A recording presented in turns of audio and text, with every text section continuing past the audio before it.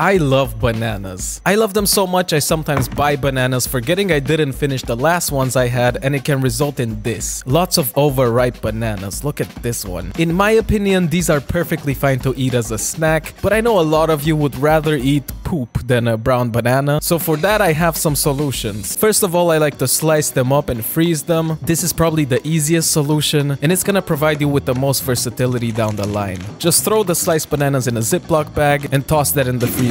You can use them in smoothies or my favorite, banana ice cream. So with the frozen bananas, I gotta take them apart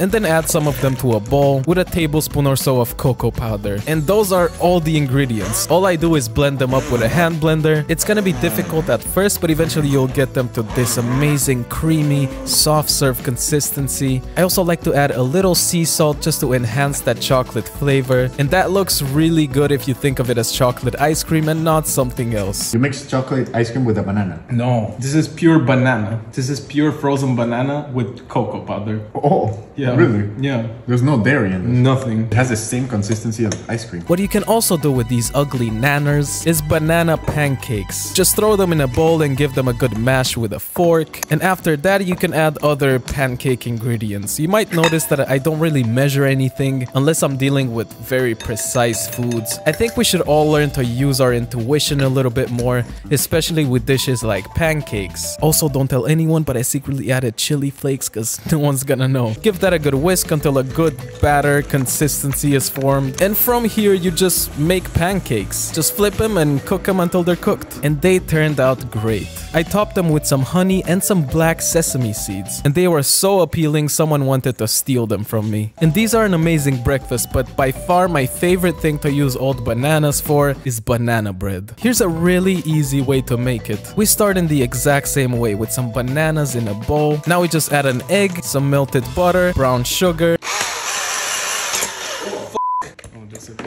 and we just whisk that up until nice and frothy. Now what I do is add flour in batches and also baking powder, and keep mixing and adding flour until you reach the consistency of your choice. I like my banana bread to be less cakey and more banana-y, which is why the batter looks a bit more loose. To take it to the next level, I brought out some dark chocolate, which of course I had to sample, and I gave it a good chop before adding it to the batter. You can also add nuts if you want, just go crazy. And I'm gonna be honest, if I could, I would just eat this raw, but I don't want to get sick because of the raw banana in there. That's dangerous. I topped it with some brown sugar, and that's gonna be nice and crispy. Baked it at 180 Celsius, and I pulled it a bit too early initially. It was a bit undercooked, but it was actually a great opportunity to finish it with some flaky sea salt. I don't know how I forgot about that. And eventually we got a beautiful banana bread with little melted bits of dark chocolate oozing out of it. I don't like bananas, but I like this. Do you like me? I like you a lot.